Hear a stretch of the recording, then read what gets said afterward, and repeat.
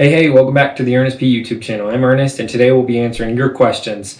So it might not be the most popular video, but I've got a lot of questions in the comments down below about random things that I've mentioned or people have seen in my videos. So I just want to go through those questions and answer all of them. So we'll start out here. There's two questions I'll do a separate video on, and I'll link that, or you'll probably see it. It'll be a specific video with a title, but all the other questions we'll just answer here. So Smoke says, where do you recycle antifreeze? Not the most interesting question to start out with, but in the United States, every city or county or state has specific regulations on where to recycle antifreeze. I honestly don't even know if it's illegal to throw it away, but we recycle it anyways at the landfill here specifically. There might be other places where they can take it at like AutoZone or something like that. At our AutoZone or any I've ever been to, I haven't ever seen antifreeze recycling, and you usually have to pay to get into the landfill to recycle the antifreeze. But fine question. Midnight says, you don't need all of that equipment in the truck, it's too big, because I don't want to do bigger jobs anyways, because apartment complexes won't let cars stay there overnight. I did already respond to that, but long story short is I do most of the work on the roads here. In this state, it is legal to have a vehicle in any shape parked on the street as long as it's registered. So I can pull the motor out of a car, leave it sitting there without a motor in it, and there's no issue with it being parked on the street. As for bigger jobs, 50-50. I like doing bigger jobs, I like doing smaller jobs as well. Yeah, bigger jobs is more money all at once, and smaller jobs, you know, get paid about the same either way for the amount of time I work. So the next two questions will be in a separate video. How much do I make per hour? How much, or do I charge to drive? And how far am I willing to go to work on somebody's car? And Ray says, how old am I and how do I get customers? So we'll cover those in a different video. Just look for it. David said in the video where Steve was blowing out all the dust from the clutch, is it toxic to breathe that particles in? Yes. Long story short, yes. No matter what kind of particles they are. In older vehicles, the clutches have asbestos in them, which are proven to cause cancer, respiratory cancer in the lungs, or spread and cause other kinds of cancer. Newer clutches don't have asbestos in them.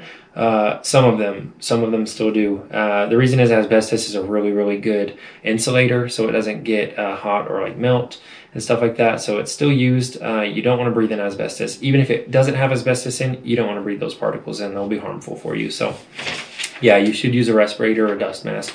And in fact, all the manuals state you should not blow ever clutch or brake dust into the air. You should use a liquid solvent like a brake cleaner to flush it out into a sealed container. Good question, David. Steve says, how can you tell us what he's doing when you don't even know for yourself?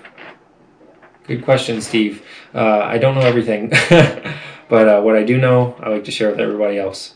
It's a fine question. Steven says, is it actually a UPS truck that I drive, or is it a USPS truck? It's not a UPS truck. The UPS trucks are brown, and they do not resell their trucks under any circumstances. Even if it has just a simple problem or they're retiring it, they crush it and recycle it. So you can never buy a UPS truck, one of the brown ones. It's a USPS truck, which is owned by the government, the United States Postal Service. It's the exact same truck, exact same chassis that a UPS truck would be, just was owned and operated by a different company. Therefore, it's a different color. Good question, Stephen. Pedro says, how do I keep everything from moving around in that truck when I drive around? That is also a good question, and something that I do not have mastered. I try and break things down. If they have wheels on them, I lay them on their side, or support them in a corner. To keep my tools from sliding around, I use those anti-slip mats that come in the bottom of toolboxes. I lay them down and put my tools on those so they don't roll around or slide around. They're pretty grippy.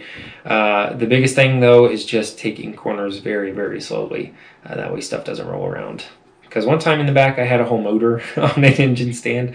I was driving it over to the machine shop, and I had to hit the brakes harder than I normally would have, because I usually plan ahead for that kind of thing, but somebody in front of me hit the brakes pretty hard, and I could hear the whole engine stand move in the back of the truck and start sliding up towards me. So I was just hoping that didn't come busting through the door into the driving compartment where I was.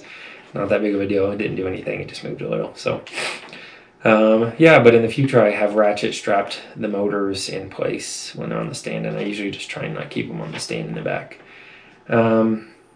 Let's see. Sean says, how's the Jeep going? He had checked up on some of the first videos I made, which are kind of embarrassing vlogs. I was just trying to get an idea of how to make YouTube videos, but I talked about a Jeep that I had got in a trade, and long story short, it's been sitting there since I made those videos. The plan is to restore that Jeep, but I want to use revenue from this channel to do that, and I'm not monetized. So yeah, hopefully within the next year or so I can start doing projects on that Jeep. But as for right now, I'm just trying to work and build up savings and stuff like that. So Jeep's kind of on the back burner, but the goal is to get working on it. So good question, Sean. Max says, is this why you're always late to work, in regards to the video where I cooked an egg on the engine of my car? It's a good question, but I'm not late to work. I work for myself, so I can schedule my own hours. It's funny though, I see the humor in the question, so I'm not ignoring the humor. But to answer the question seriously, I'm never late to work because I work for myself. Mini Trail says, is this the easiest way to find an exhaust leak? I'll put the clip on the a video clip of what he's talking about right here. It's super funny. Long story short is no. That is not the easiest way to find the exhaust leak. And there was no emojis on that, but I'm going to assume that it was supposed to be humorous. Also, he asked if that was the easiest way to clean something. I didn't write it down, but no, also not the case. So probably a funny question, and it's a really funny video, so we'll put it up here. Max says, bring back the mouse from the first few Steve videos. Old trusty mouse is still here. I was just trying to figure out the best way to be able to use it and click on stuff in the videos, but I like to use the space bar now to pause the videos. So the mouse just kind of sits down here out of sight, but it's still here. I'll probably have it for a while because I'm too cheap to buy a cordless mouse because I don't need one. This one works fine. Anyways, there's the mouse. It's still here. Doesn't need to be brought back unless you're specifically talking about insight on the videos. So that's funny. I'm glad you like the mouse, Max.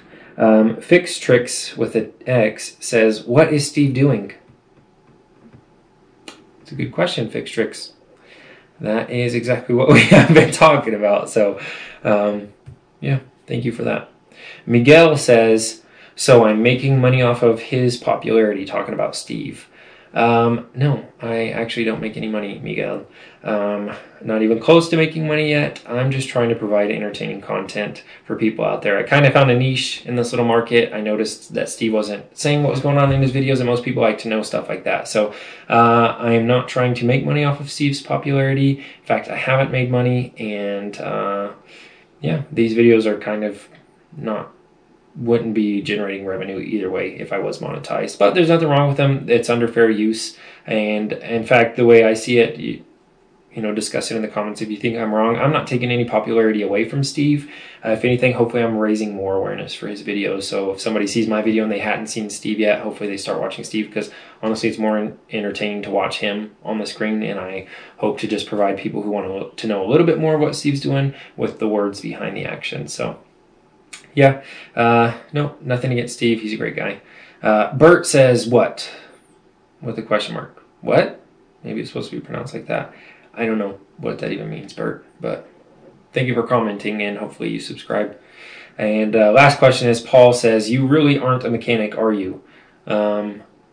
Yes, I am, Paul. That's how I've been making my living for the past year and a half. So, again, I don't know everything, but I've done it well enough to provide means for my family for the past year and a half, not doing anything else. So, yeah, I am a mechanic.